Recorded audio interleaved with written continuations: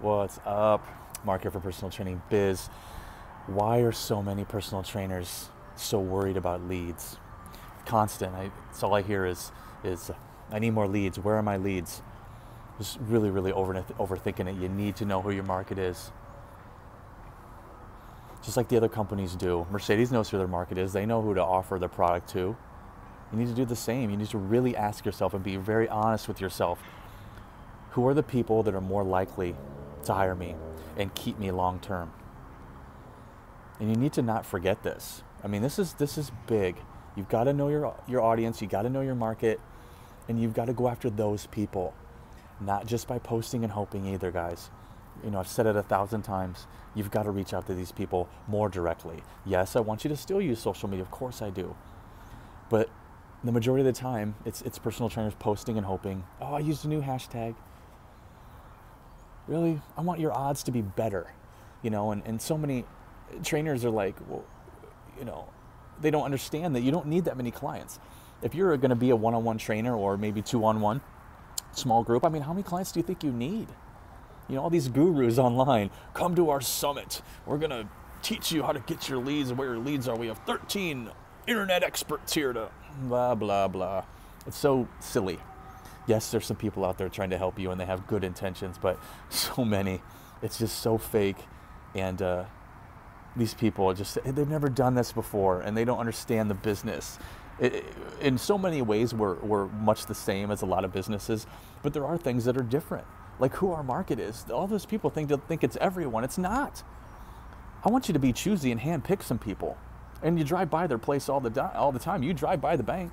You drive by the law firms, the doctor's offices, you know, the OBGYNs, the plastic surgeons. Handpick the people you want to work with. Be choosy. I don't want to just train anyone. I picked my people right from the start. And then I got them great results. You know, they could afford me. Saw them often, built a relationship. They told their friends and family who also can afford me. Successful people, committed people, driven people. Then I can give back. Same with you. That's when you can start giving back. But you got to know your market. Nike knows their market. You get bombarded by Nike every day, don't you? Because they know you're going to wear their product. But they're not scared if you're wearing Under Armour right now. You know, they're not running away. They're still going to offer you their stuff, even though you might be wearing the competition. Same thing with Under Armour. They're going to do the same thing. They're not scared. Oh, I don't know if they're a lead. They wear the other guy's stuff. I better stay away. No. Stop overthinking it. There's so much opportunity out there, and you're missing it. And a lot of it is laziness or fear. Get off your butt. Stop hiding behind your phone. Reach out to these people directly. Yes, you could DM them. Yes, you could Facebook message them. Yes, you could email them. I love sending a note. I love a phone call. I love showing up. I love speaking engagements. Stuff that's a little harder. Stuff that shows more courage. Understand who your market is. It's the number one thing you need to start asking yourself. Who's my market? Who do I want to work with? But you need to be specific, and you need to tell yourself why. You can't just sit there and I just want to help people that need to lose weight. Well, that's not really specific. I mean, who are those people? That's going to be the hard thing about the leads.